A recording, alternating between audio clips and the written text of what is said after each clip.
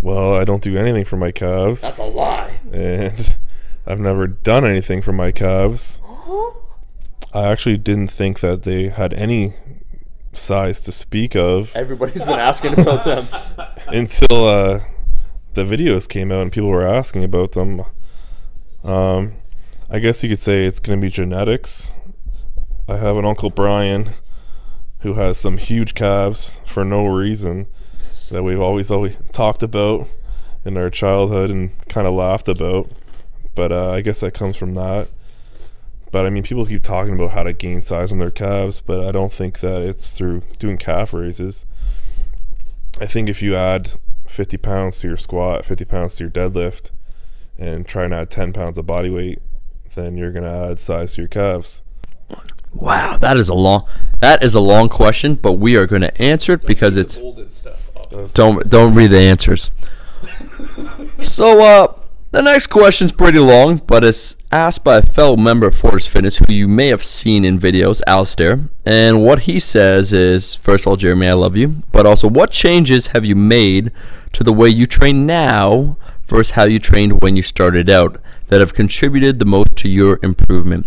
So frequency, exercise selection, volume, whatever, bro. Well, Alistair. Hi. Hi, you could have just asked me to my face. But now we're gonna answer it. Awkward as shit.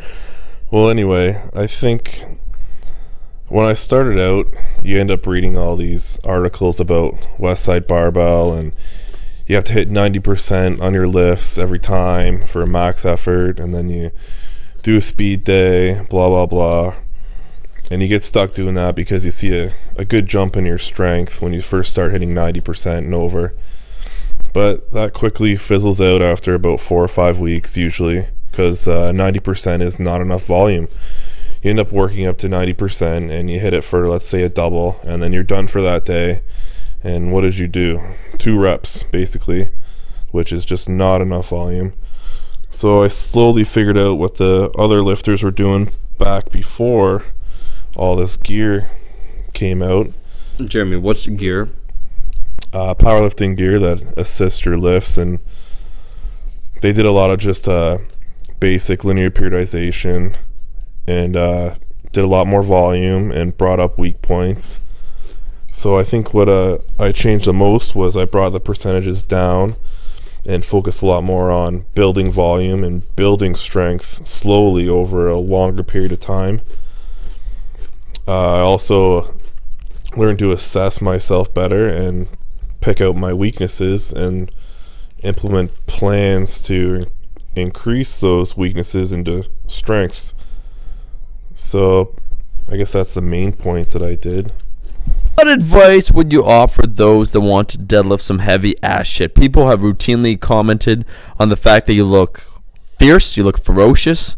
When you deadlift, you have the fierce eyes. No, the speed of the actual movement is incredibly fast when you deadlift. The speed is fast. It is quite fast. It's so fast it's blinding. Jeremy, what sort of advice would you offer in terms of the deadlift itself? Because it is probably people are admiring a lot of lifts, but the deadlift in particular seems to get a lot of comments. Well, you can't go into a deadlift and test the weight. There's no eccentric. You have to get a bar that's basically just dead sitting there moving, and you have to get it moving quick. So you have to be super aggressive. I've heard the term, you have to attack the bar like you're pulling the head off of a lion, and I kind of go at it in that way. There's no testing. You have to just rip into it.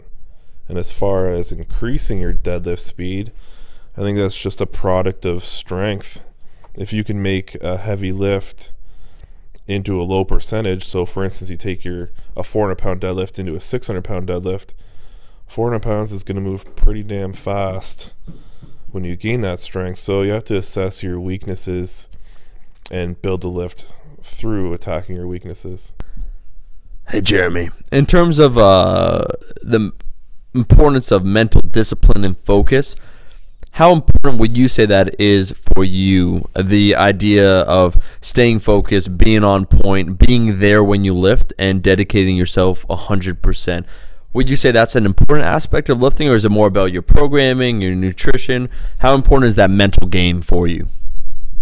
Well, I think they go hand in hand, and I think that they're both very important, but I don't think you can make someone have discipline and determination.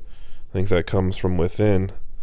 You either have it or you don't. You either really want to push to be stronger or push the potential for human strength, or you don't.